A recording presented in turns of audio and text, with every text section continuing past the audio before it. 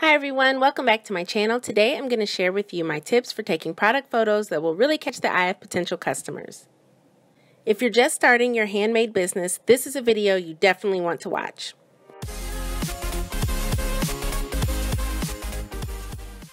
Today's video is sponsored by my friends at Create a Mural. This company specializes in beautiful vinyl murals and wall decals that create a beautiful play and sleep environment for our little ones. After browsing their website, I realized that these decals would make awesome and affordable backdrops for my products. They're easy to apply and removable, which is a great feature for renters.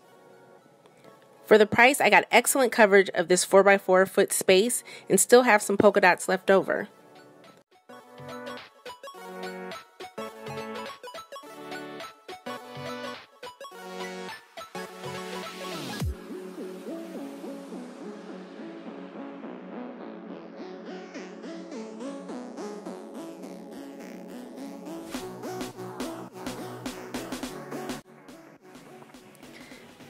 The vinyl polka dots were simple to apply, and I was able to smooth out any air bubbles with my hand easily.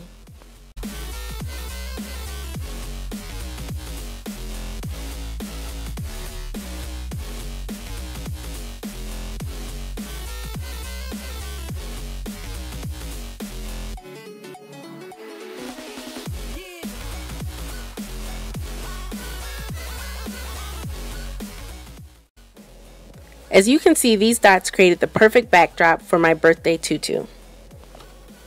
Choosing the right backdrop is essential for taking great product photos. A backdrop can either enhance or distract from what you're trying to sell. If you're just starting out and on a budget, a plain white background will work just fine until you find a backdrop or scenery that works for you. One of my favorite places to take pictures is outdoors. Not only am I able to get some beautiful natural scenery, but the natural light is hands down the best light for taking pictures. I absolutely love how my products look in the natural light, and the colors just really pop. Living in Ohio, though, the weather is not always right for me to go outside and take pictures.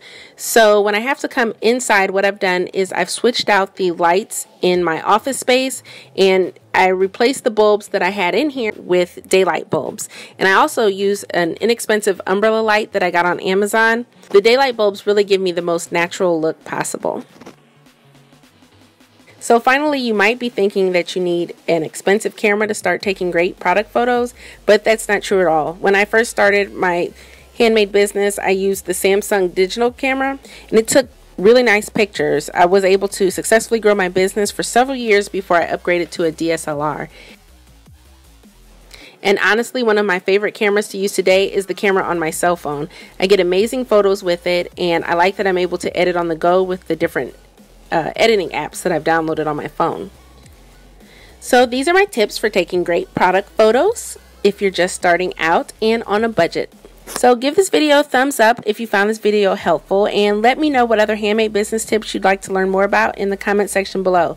And while you're down there, also click on the link to Create a Mural and check out all of the wonderful backgrounds, murals, and vinyl decals that they have there. Thanks for watching. Bye.